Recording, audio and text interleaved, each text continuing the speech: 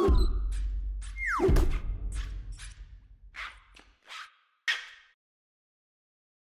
everyone, it's Michael here from GoodieReader.com, and today I'm going to give you a comparison between two different Amazon Kindle products. Amazon Kindle for PC and the Kindle Cloud Reader. Let's start with Kindle Cloud Reader.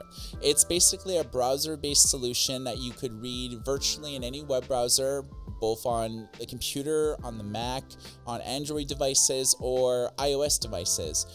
A lot of people now use this to read books at school or at work because you may not be able to download dedicated pieces of software, but you should be able to download or at least read books in a cloud. So let's look at the UI here. Kindle logo.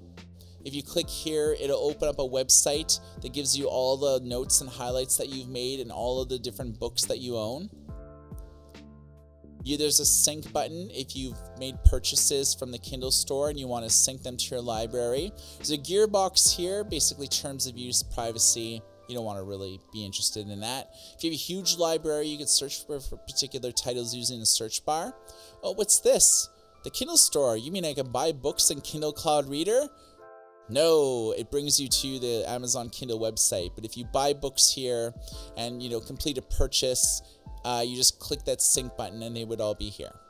There's two different ways to look at cover art, but let's look at something that you could do here. You can actually make the cover art much larger, but hey, that looks pixelated. And I'm on a 4K monitor, so it shouldn't. How do we bypass the pixelation issues? Well, you can look at it as like a list view, and as you can see, everything kind of looks good here. You can sort by recent, author, or title. These are books that I own that are stored in the cloud. This is the single book that I've actually downloaded. So we'll look at the reading experience in a second. First of all, let's look at Kindle for PC. And the UI looks significantly different. First of all, it has a dark mode. You can sort by the same recent things as you want. Same with gridded and list view, but it actually shows you percentages. It shows you if a book is a sample or not, something that the Kindle Cloud Reader does not do. Search by title or authors, and the same thing, if you click on the Kindle store, you're brought to the Kindle store. So, both things handle it the exact same way. Where do you download Kindle for PC? Well, not from the Microsoft Store. There's a lot of clone apps here, but you actually have to go to the Amazon website and download it directly through them.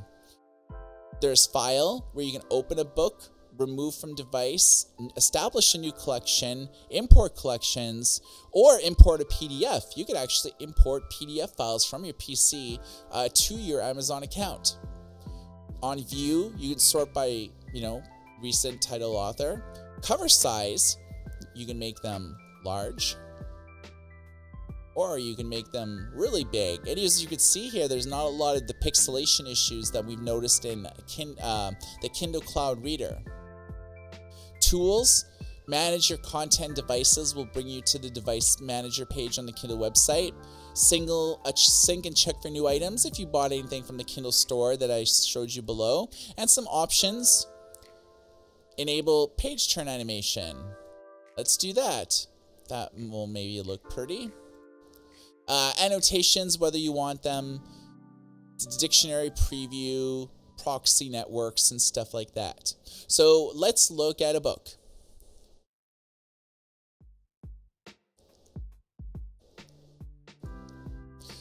Some new features that Amazon made, flashcards, etc. So as you can see here, you can click down, you scroll down on the mouse and it makes, turns the pages. Scroll up with the mouse and it makes pages. You can click on the book here, like on the page turns. So this would work if you are on a Windows touchscreen device, like, anything modern Windows that has like a touchscreen, you could just like click on that to turn the pages. Sync button, you can go back. You can go back to the library page, which is we were at before. Table of contents, go to a particular, thing. Search, flashcards.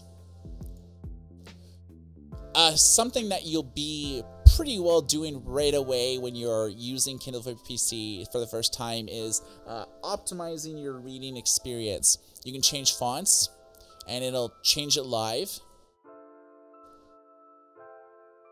We can just go with Bookerly. Whether you want the alignment justified or left aligned. Line spacing. Do you want the spacing between words larger or smaller? I guess it depends like what type of screen size you have on your laptop or 2-in-1 or desktop monitor. I mean, I'm on a 27-inch monitor, so I could have everything jacked up and it looks good. Page width, as you can see, it's live here. So small if you're like, you know, on like an old Windows phone or something, but you can kind of configure it any way that you want. You can actually configure the brightness, which is kind of cool. You can change the background to white, to black. So this is something that Kindle users will notice that you can do. Or sepia, which Kindle app users will do. What are some options here other than, you know, 2-page spread, multiple page spreads, and so on? Well, you can left click on a word and you actually have multiple highlight options here. You can add a note. Here is my deathly note. Shows a little note icon here. You can delete that note if you want. You can look a word up in the dictionary. So maybe I don't live in the US. I've never heard of Wisconsin before. Well, I have, but let's say that I haven't. Click on the dictionary. And then you can click on the full definition and it'll load up the new Oxford Dictionary here. Let's click back. So yeah, search for the web, search for Wikipedia, search within the book. You know, your notebook and flashcards are here. It shows you all the highlights that you've made within the book right here. So this is something new that they've added. I can add a bookmark, and it'll add the bookmark here. You can export everything all the notes and stuff I made here into a dedicated file if you want to. Kindle for PC, it's fairly versatile, and you know, Amazon is updating this on a regular basis. I believe that as of, let's see, June 5th, they've actually updated it today. So that's pretty cool. Whereas Kindle Cloud Reader, I believe it's more like lackluster. So this is let's go to the same page that we were at for Kindle for PC. So these are all the changes that I've made. So what are some options? Well, things that happen the options that you make do not transpire live on the screen. They do it in this little preview window here. So depending on how big or small you want the text to be, how big the margins you want. This is similar to the screen size of your device. I'm on a pretty big monitor, so full. White, sepia, and black. It's the same thing as Kindle for PC, but you get it in a preview window here. One column only, on or off. This basically gives you a 2-page spread, so we can show you what that looks like. So this is a 2-page spread. Again, you can click in the middle, and then you can scroll the mouse wheel up and down to change the page. And then it also has physical page turn buttons here. But as you can see that this menu keeps popping up,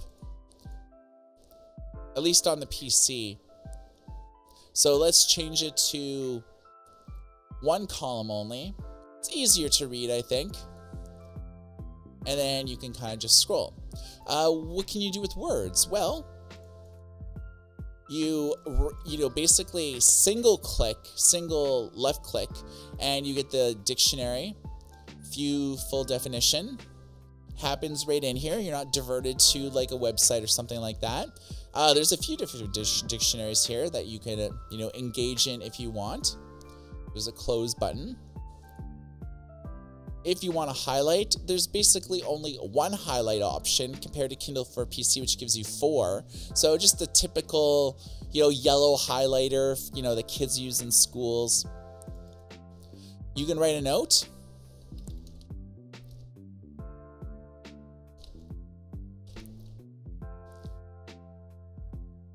There you go, and that appears there.